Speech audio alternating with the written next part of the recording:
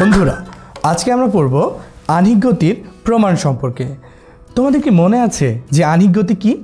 আহ্নিক গতি হচ্ছে পৃথিবীর তার নিজ অক্ষের উপর ঘূর্ণন, অর্থাৎ আহ্নিক গতি হচ্ছে পৃথিবীর তার নিজ অক্ষের উপর ঘোরা।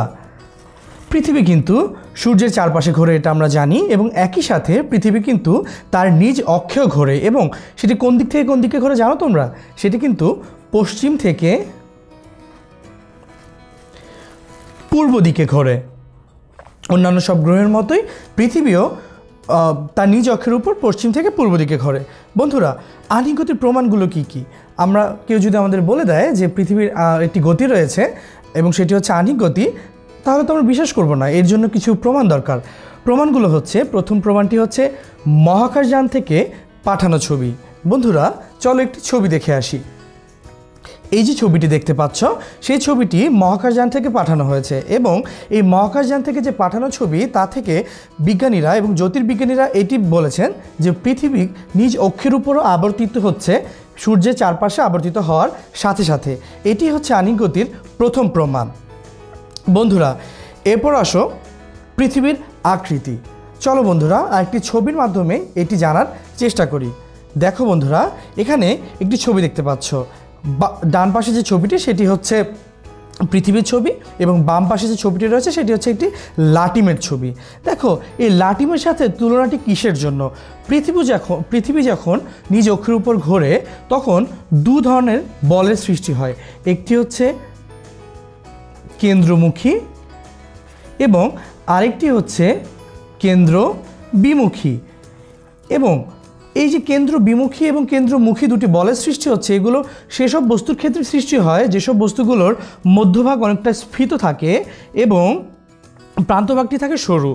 বন্ধুরা পৃথিবীর আকৃতি যদি দেখে থাকো, তোমরা জানো যে পৃথিবী হচ্ছে একটি অভিগত গোলকের মতো। তো এই অভিগত গোলক পৃথিবী যখন ঘোরে, দেখো পৃথিবীর মাঝখানটা কিন্তু স্ফীত এবং প্রান্তগুলো কিন্তু ক্রমান্বয়ে সরু হয়ে যাচ্ছে। তার মানে এটি প্রমাণ করে পৃথিবী কিন্তু নিজ অক্ষের উপর ঘুরছে এবং সেটি অনেকটা লাটিমের মতো করে ঘুরছে। বন্ধুরা আহ্নিক গতির তৃতীয় প্রমাণটি হচ্ছে রাত দিন হওয়া। বন্ধুরা দেখো, কল্পনা করে দেখো যে কখনো যদি একটি জায়গায় সবসময় দিন থাকতো, রাত না হতো, অথবা সেখানে শুধু রাত থাকতো দিন না হতো, তাহলে কেমন হতো? তেমনটি কিন্তু হয় না। পৃথিবীর বেশিরভাগ জায়গাতেই কিন্তু 12 ঘন্টা দিন থাকে এবং 12 ঘন্টা রাত থাকে। এই যে দেখো 12 ঘন্টা দিন এবং রাত হচ্ছে, পৃথিবী যখন সূর্যের চারদিকে ঘোরে তখন সে তার নিজ অক্ষেও ঘোরে, এবং নিজ অক্ষে ঘোরে বলে যখন পৃথিবীর একটি প্রান্ত সূর্যের কাছে চলে আসে, সূর্যের সামনে চলে আসে, তখন সেই দিকটিতে দিন হয় এবং তার বিপরীত দিকটিতে হয় রাত। এবং বিপরীত ক্রমে যখন রাতের দিকটি আবার সূর্যের কাছে চলে আসে তখন সেই দিকটি হয় দিন এবং আর অন্য দিকটি হয় রাত। তার মানে এই যে রাত দিন হচ্ছে, তার ফলে এটি প্রমাণ হয় যে পৃথিবীতে আহ্নিক গতিটি রয়েছে। বন্ধুরা আহ্নিক গতির সর্বশেষ প্রমাণটি হচ্ছে ফেরেলের সূত্র।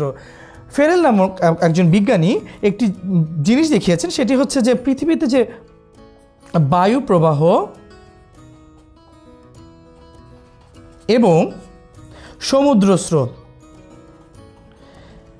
এগুলো বায়ুপ্রবাহ সমুদ্র স্রোত, দেখো এগুলো আমি যে ছবিটি দেখাচ্ছি সেই ছবিটিতে দেখার চেষ্টা করো যে বায়ুপ্রবাহ এবং সমুদ্র স্রোত এরকম সামনের দিকে চলার কথা, কিন্তু সেটি অনেকটা বেঁকে যায়। দেখো উত্তর গোলার্ধ এবং দক্ষিণ গোলার্ধ দুদিকেই কিন্তু বায়ুপ্রবাহ এবং সমুদ্র স্রোত বেঁকে যায়। এই যে বেঁকে যাচ্ছে, এই বেঁকে যাওয়াটা হচ্ছে কিন্তু পৃথিবীর আহ্নিক গতির জন্য। অর্থাৎ বন্ধুরা আমরা জেনে গেলাম পৃথিবী তার নিজ অক্ষের উপর ঘুরছে, এবং সেই ঘুরছে যে তার প্রমাণগুলো কিন্তু আমরা পেয়ে গেছি। ধন্যবাদ বন্ধুরা। পরবর্তী ভিডিওতে আমরা আহ্নিক গতির ফলাফলগুলো সম্পর্কে জানব।